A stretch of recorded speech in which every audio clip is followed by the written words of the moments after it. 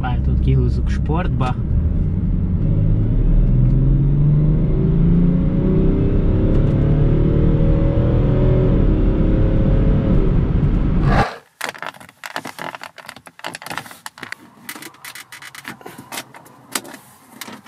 Sziasztok! Egy X6-os BMW-ben ülök, egy első generációs X6-osban, és hát ez a típus az elmúlt évtizedben talán, ha lehet így fogalmazni, egy autóipari pofozózsák lett. Tehát, hogyha felmerül az a kérdés, hogy SUV-k, lecsapott tetővonalas SUV-k, és hogy az autógyártók miért készítenek olyan autókat, amik hát racionálisan elég nehezen indokolhatóak, szóval egy ilyen beszélgetésben szinte biztosan fel fog merülni az X6-os, és nem állítanám, hogy az én ízlésemhez egy nagyon közel álló kategóriáról vagy típusról van szó. Ez biztosan nincs így, viszont még semmilyen X6-ost nem próbáltam korábban, és hát az ember nehezen tud úgy hitelesen véleményt alkotni, hogy nem próbálja ki az adott autót, úgyhogy ma ebben a videóban arra is fogunk választ keresni, hogy miért választaná az ember egy ilyen autót, akár, hogy házon belül maradjunk, egy 5-ös BMW-hez képest, de hogy nagyon messzire nem menjünk, akár egy X5-öshöz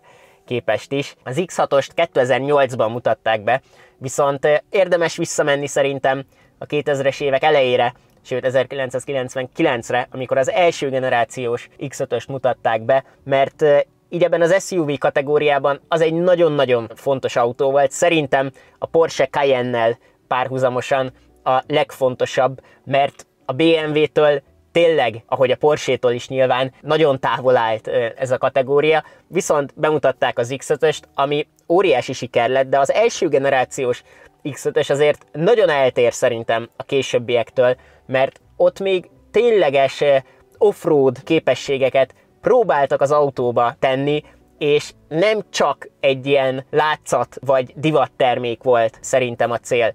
Kicsit félve mondom ki, de szerintem az első generációs X5-ös egyébként egy jövőbeli klasszikus lesz, egy jó motorral, szép állapotban. Én látom azt, hogy akár vonzó lehet a jövőben, mert amúgy a forma, most azon túl, hogy egy SUV, szerintem baromira el lett találva, és van egy karaktere. Az persze mindenképpen segít is az első X5-ösnek, hogy az az időszaka a BMW-nek ma egyre inkább pozitívan van értékelve szerintem. E46-os, E39-es, E38-as BMW-k, ezek mind-mind egyre inkább értékelt autók, és ebbe a sorba jól illik az első X5-ös, de tény, hogy hozott akkor egyedit a piacra, mert addig gyakorlatilag az ML Mercedes volt, mondjuk a Range Rover mellett az egyetlen ilyen magas kategóriájú, prémium márkától érkező SUV, és ahhoz képest az X5-ös az első ML-hez képest egy sokkal frissebb és összességében sokkal jobb vezethetőséget kínáló autó volt. Ehhez képest a második generáció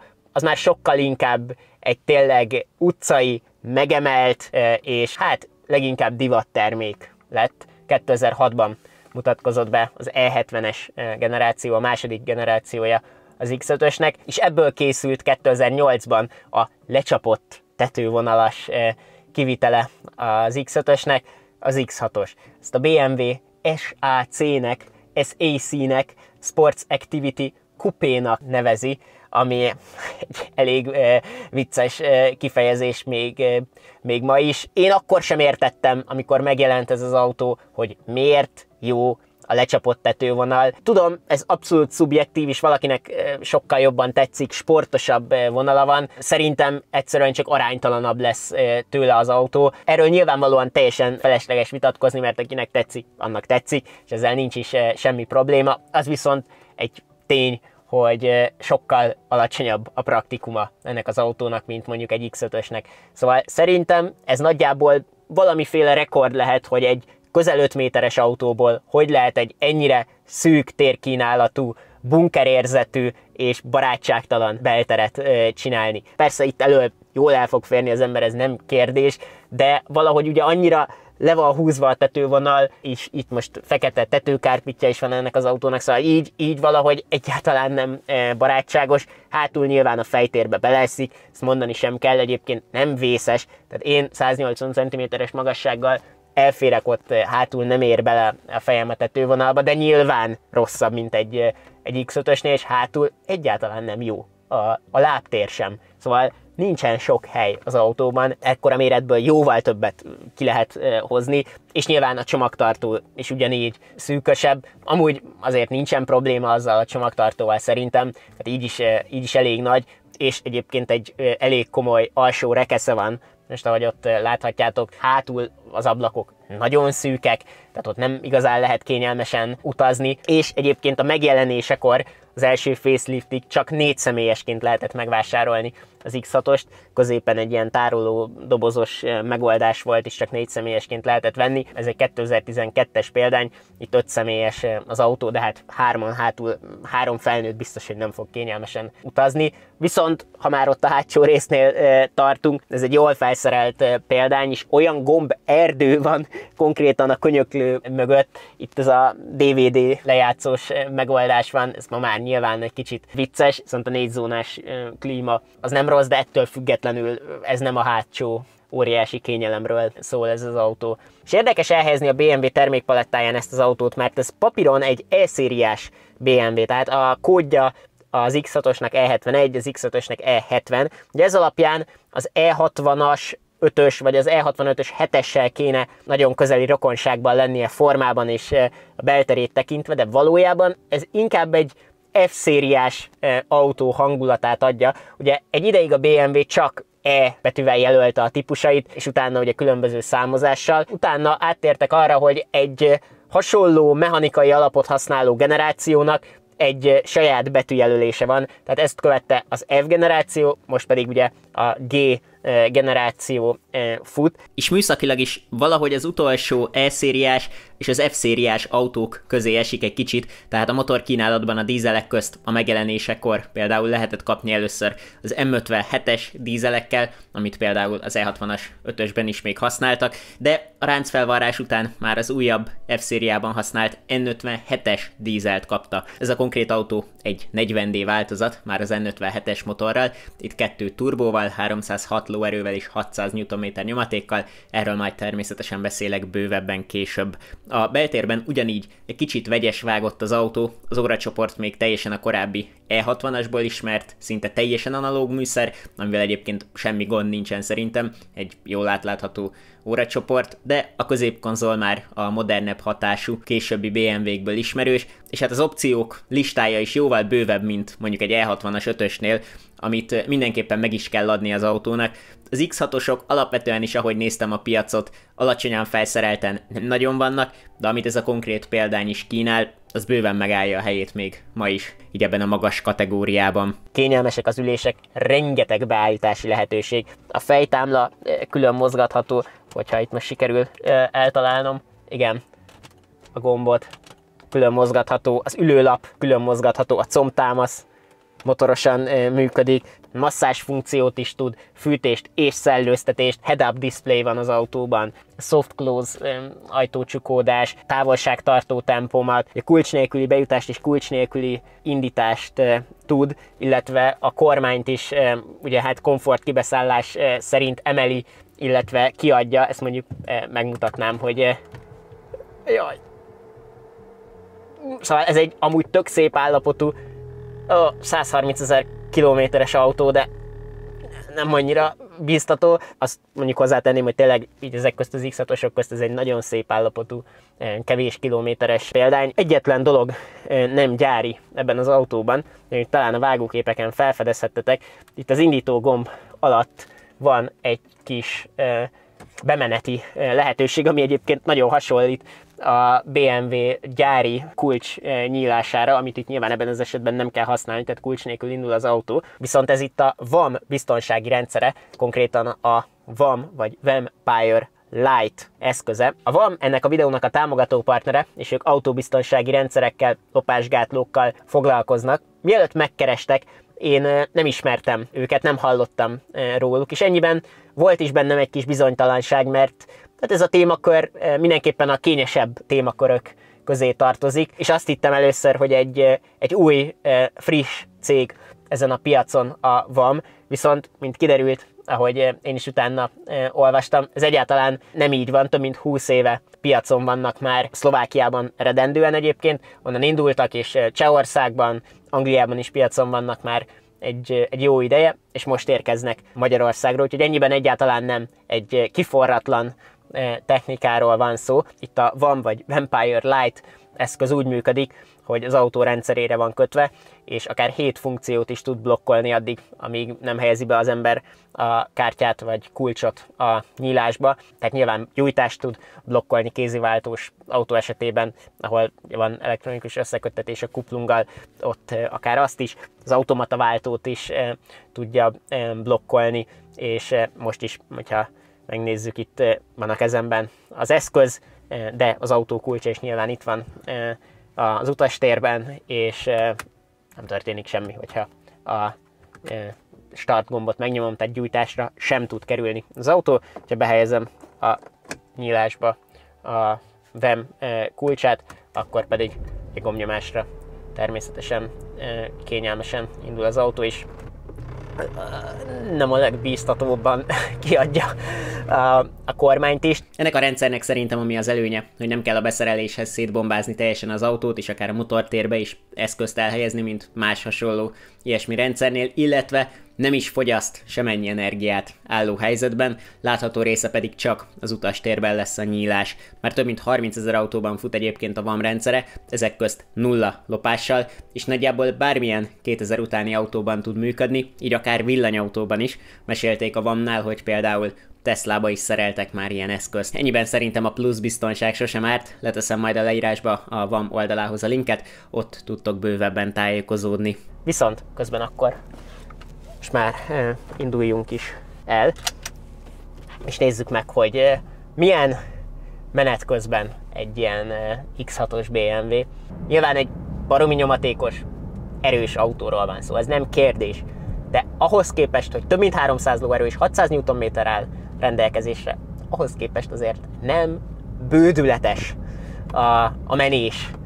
Szóval most itt kézzel visszadobtam fokozatokat, 8 fokozatú automata váltó van az autóban. Persze, nagyon jól megy, de nincs az az érzete, hogy ilyen megerőltetésmentesen nyomatékból mindent megold, mert baromi nehéz. 2200 kg fölött van ez az autó. Szóval én majdnem, hogy azt mondom, hogy indokolt ez a teljesítmény ez az autóhoz, pedig én alapvetően mindig azt szoktam gondolni, hogy főleg ezek a nagy megemelt autókból a közepes vagy alap dízel mindenre elég, és valószínűleg egy 30D-vel is egyébként teljesen észszerűen használható az autó, de hogy mondjam, tehát ezzel van meg az az érzet, hogy igen.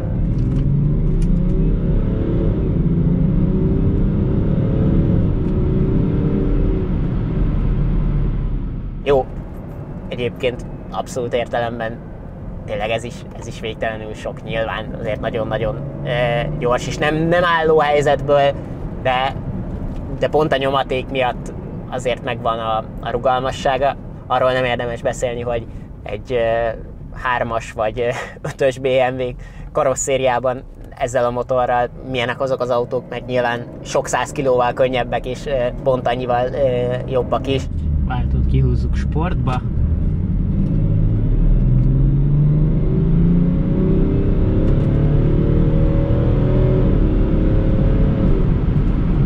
Sportállásban egyébként baromi gyors a váltó. Úgy pakolja a fokozatokat, és úgy hagyja leforgatni is. Jó, most manuál mód, de terhelésen egyébként tényleg baromi gyors. Ami elképesztő, hogy 315 széles hátsó gumik vannak az autón, elől 275 széles gumik. Ez roppant költséghatékony nyilván. De erre tényleg kíváncsi voltam, hogy milyen az utazási komfort. Mert ezeknél a megemelt SUV-knál ez szokott nekem a legnagyobb problémám lenni, hogy rendben meg van emelve, rosszabb a légellenállás, kevésbé hatékony az autó, de cserébe még kevésbé komfortosak is, mint a nem megemelt társaik, mert a stabilitás és a sportos karakter eléréséhez ugye hozzá kell keményíteni a futóművet. Ilyen jó minőségű úton semmi probléma nincsen vele, sőt így azt kell, hogy mondjam, hogy kiemelkedő a stabilitása is, és a kormányzása, szóval a vezethetősége jó minőségű utakon kifejezetten jó. Ezt el kell ismerni. A probléma az ott kezdődik, amikor nem jó minőségű úton van az ember, és ott azért ennek is érezhetően zötyögős, nem kellemes ilyen szempontból. Pedig ahogy mondtam, tényleg ebben az autóban 130 000 kilométer van.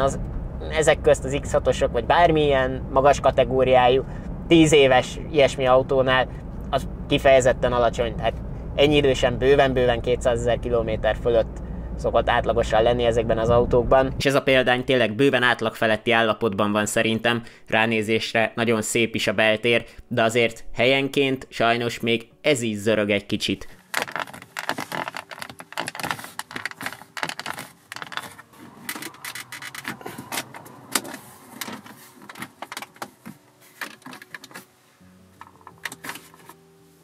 Egy 10 éves, ilyen ársávú autónál szerintem ennek nem kéne evidensnek lennie.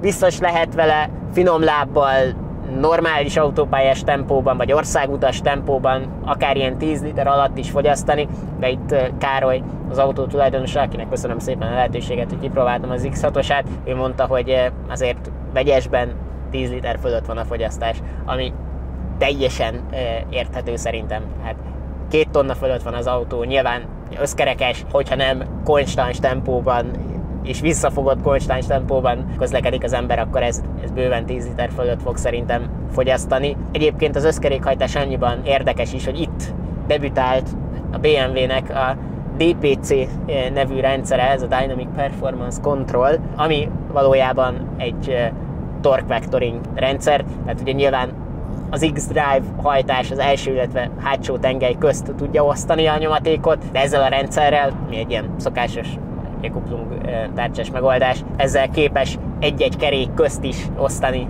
a nyomatékot.